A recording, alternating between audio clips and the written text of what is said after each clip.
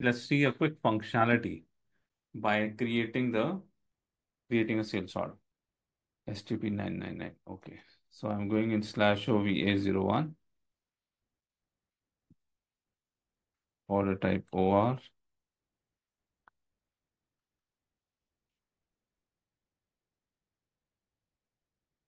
GC1 underscore CV01.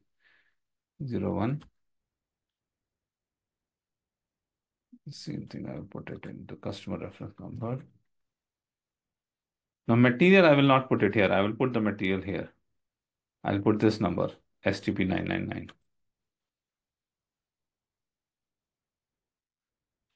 STP 999 and order quantity is less than 10. Pounds is 011.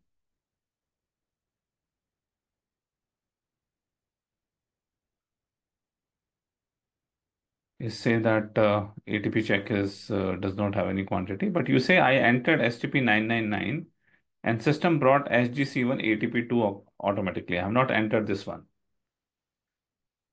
I have not entered this one. What I have entered is STP 999, right? So the questions which can be asked in the interview, the question would be asked as a scenario-based question that we have a requirement from the customer that when the sales rep is creating the sales order, he would be creating it by using a material which customer has given, and then sales order need to be automatically booked with the our ERP codes.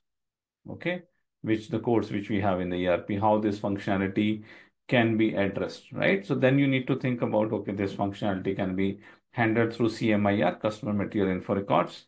I can maintain the mappings in the CMIR, and then when the customer material number would be put it in sales order, system will automatically bring the material number.